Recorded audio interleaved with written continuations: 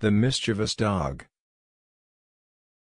There was once a dog who used to snap at people and bite them without any provocation, and who was a great nuisance to everyone who came to his master's house. So his master fastened a bell round his neck to warn people of his presence. The dog was very proud of the bell, and strutted about tinkling it with immense satisfaction. But an old dog came up to him and said, "The fewer airs you give yourself the better, my friend. You don't think, do you, that your bell was given you as a reward of merit? On the contrary, it is a badge of disgrace." Notoriety is often mistaken for fame.